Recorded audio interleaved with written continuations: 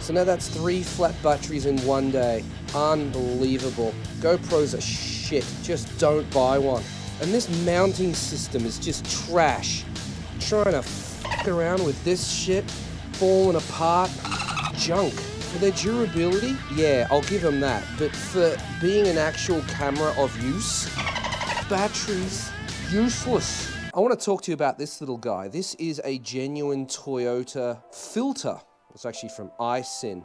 And Stuart recommended it to me because the one I was using was like a Trust ripoff. Hang on, I'll get one if I can. Standard UFO looking things. I'll flash a stock image up on screen. Anyway, so this is a stock, I don't know what they come on, but they come with a little bracket. See that? And it's even got these little notches in it for this little notch when it's mounted. So now it'll face in the correct direction for the thing that you're trying to bolt it into. So the part numbers for these two will be in the description, and I'm going to show you why you want these if you own the Panic ITBs. I want this to be parallel with that, facing that direction. There's no slot, so I'm going to make one with my Dremel or fake Dremel. What I've done is I've just marked here with a pencil. I need to get another Dremel bit to clean up the inside there. Some little stone wheel, I'm not even sure what. It's a different size thing, isn't it? The shank's a different size. Can I just do it by hand? Diamond file. Much faster than swapping bits. If I can find that, which I can't see right off the bat. Where's my diamond file gone? Yeah, crap. I use it for everything, and now I'm not using it for anything because I didn't put it back last time I used it. Unless I can just do it like this. Whoa, whoa, whoa. Flew away. Oh, yeah. That's actually... Wait, which one did I do? I think I did that one. I can't even tell.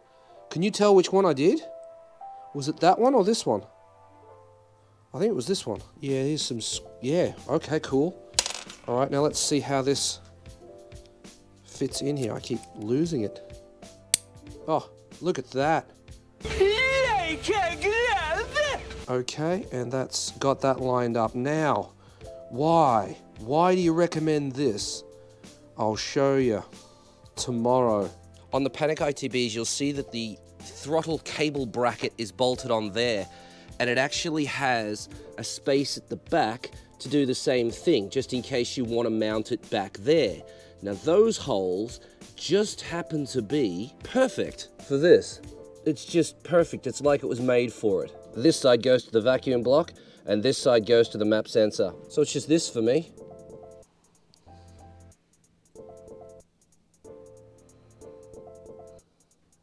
And now I just have to connect that up to the ECU.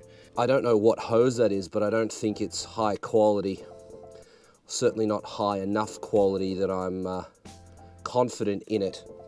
So I want to redo all of that. Dare I do this? I'm going to open this up. I don't think I zip tied the hose in there, so I'm just going to undo this tape here and see if I can pull the hose back through.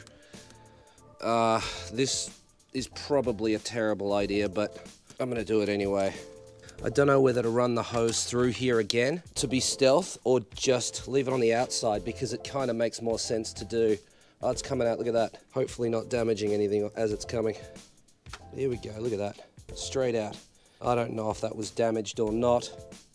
I don't know what brand it is. Yeah, it's gonna suck trying to get it out of there, but maybe zip tying it underneath is better than running through with the harness. Is there a way to simply get in here? I don't think there is. I would have done that if it was possible. It might be better to go up over here and drop down rather than going through the front. Yeah, I think we'll do that. It still means getting it out of here though. I need a 10 mil and I need more hours in the day. I hate going in here. 3 of those. Oh, what? What? Did one really fall on the ground? Oh yeah. Ow.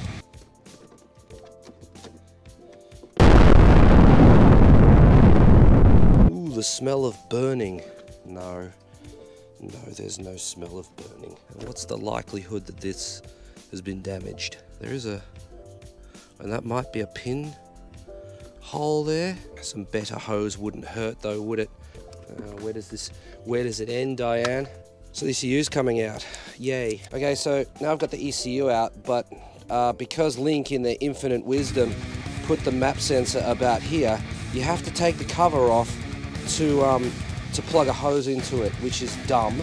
Yeah, we're doing that. Poor design choice. Why couldn't it be designed? It was a plug and play board. Like, why didn't it have, you know? I don't know. I got my new hose installed. The hose is thicker than the old stuff, so I had to file out the case a little bit more, but we're all good. This fits in onto the map sensor quite a bit more snugly than the old, snugly, is that a word? Whatever, is now, than the old hose did. So that's good, happy with that. Let's put this back in. Hope for the last time ever, but unlikely. I really don't like taking the ECU out. Now we need to run this, I guess we'll go there this time. And then it needs to go all the way over there. I don't know. There, done.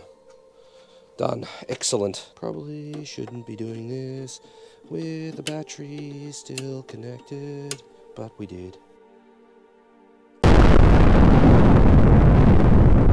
Right, feed this into here. Ooh, that's a good fit. That's a good tight fit. Right, now it's just a matter of where, oh where do I run this? Is there another way? Drill a hole in the box, which I don't want to do.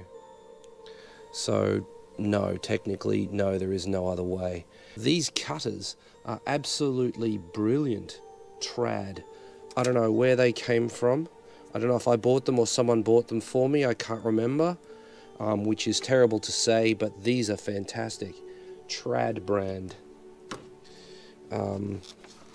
It's terrible to say, but honest. Did I just break that? Yeah, I did. Great. Hope this is easy, but it's not going to be, is it? Oh wait, are we through it already? We might be through the rubber already. Well, that would be... Oh, we are. Look at that. Oh, that's brilliant. Okay, let's try and get through this conduit. Oh, got that through. Excellent. And we're through here. Plug that in. Don't use too much of the force, Luke. We can wrap all of this with tape after the fact, once we've figured out where it's going. Does this fit back on? That's on, that's on, that's on, that's on there. Done. Boom. Okay, get this onto here. 12 minutes in. Lid goes back on easy. Done. We'll go under that to try to hide it a bit. Give us this day our daily flat GoPro battery. Flat battery a day keeps the filmmaking away. How about that? Right, so while this was flat, I've gone ahead. No, that and saying, hey, go ahead. I'm just gonna go ahead and go. Right, so that's all back together. Yep. Hoses in there, runs up through there, over there, and then over there. Let's take this off so you can see. Through here, up and over there, down around the back. Put this back on. Under and around back to my filter. Add another flat battery. I am torquing these up to 6 Newton meters. They've got Loctite on them now, so hopefully they won't come undone. I also put aviation sealer on all of the surfaces, the face of the ITBs, the back of this, the front of this, the both sides of the spacer and the back of the trumpets to seal it. Why? I don't know, because I'm paranoid.